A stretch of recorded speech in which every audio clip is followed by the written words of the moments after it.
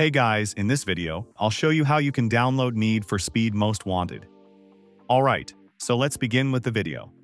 First of all, you will need to get the Steam app. If you don't have it, then open any type of preferred browser on your PC and search for Steam Download. Open the first website and then download the software.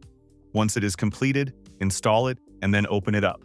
Now to find the game, you're going to go to the search bar in the top right-hand corner and type in Need for Speed Most Wanted. Currently, there's two options available you can get, a paid subscription or buy the game. So you're going to click on Add to Cart.